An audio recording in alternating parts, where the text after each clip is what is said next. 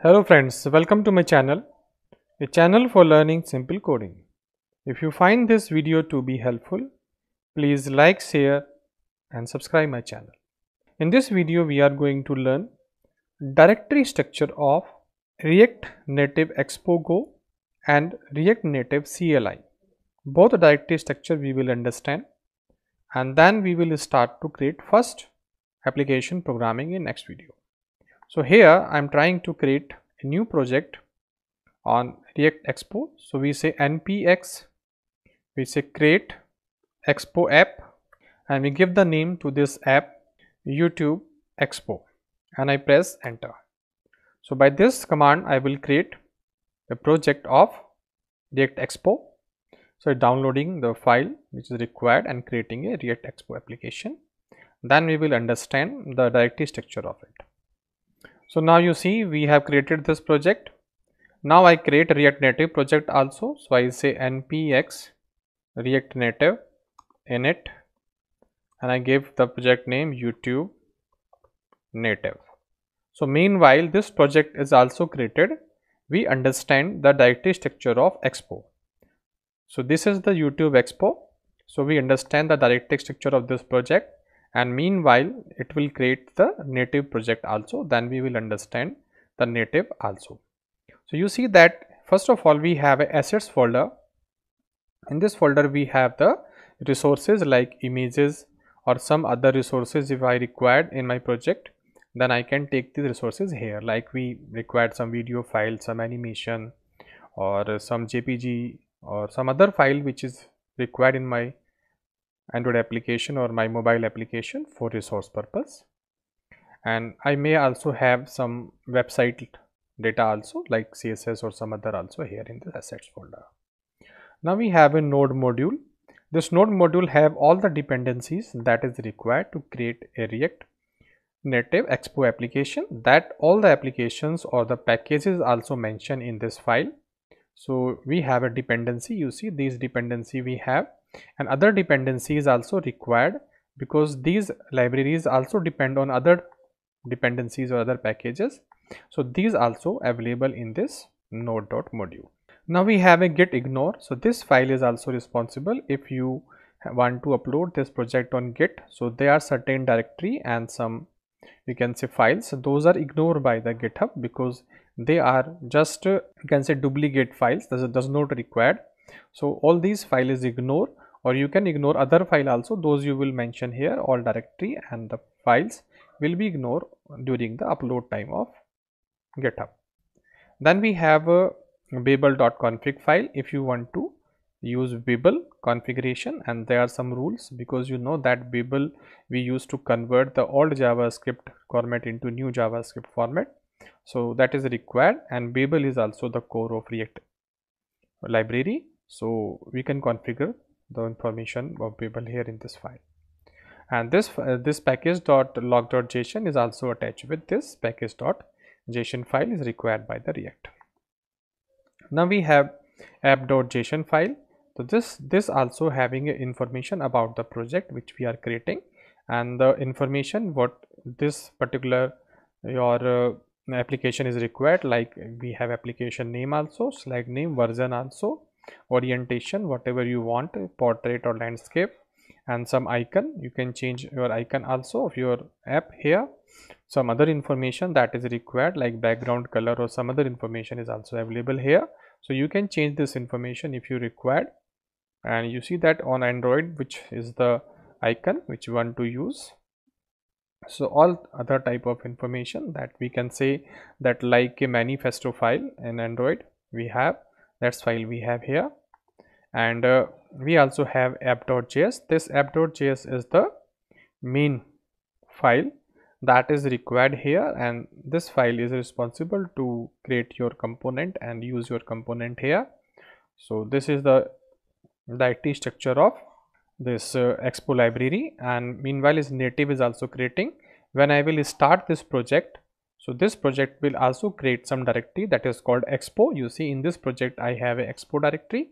So this directory is also create whenever I will execute this, because I created it first time. So whenever I will execute this project, it will create this Expo directory also, that is available in here. And this Expo directory is useful for running this application, this program, because if I am using the Expo Go library to run this application, then I can open my Android application or my mobile application in web also, in iOS also, in Android also, but with the help of this Expo live application that is installed in your mobile phone.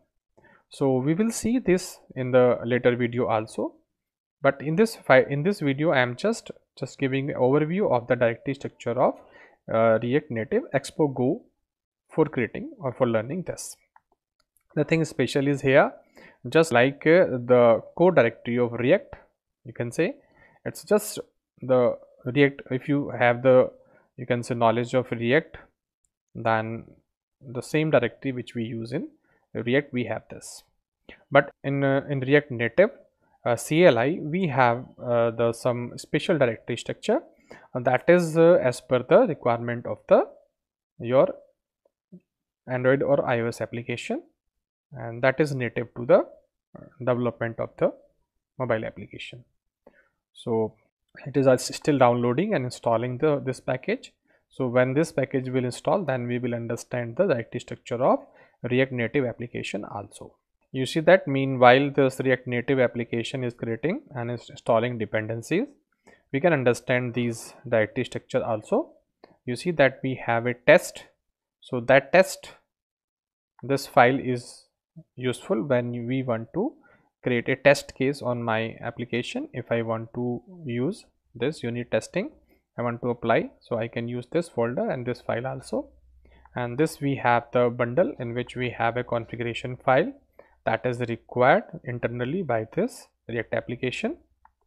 Then we have a directory structure of Android. If you run this application on Android, or you create your application, build your application on Android, so this is the Android structure of React, in which we have the different resources, and you see that we have this debug main file, everything we have as per the requirement of the Android application. We have manifesto file, we have resources, Java, because these your directory structure is required by the Android APK file or Android application. So when you will complete your React Native coding and you will build your APK for Android, so then it will convert this according to this directory structure.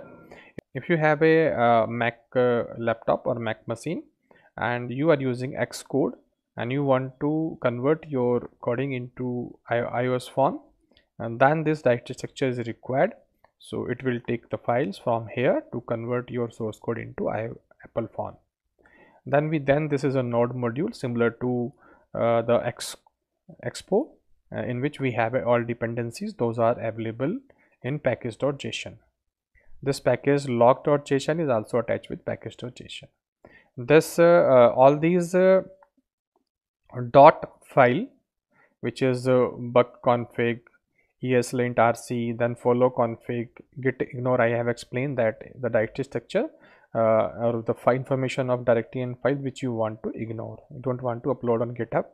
Then node version, then we have all these Ruby version or Watchman configuration. So these all are the plugins which is required. If you will use those plugin or those library in your application, then you have to configure some property here. So these file is required.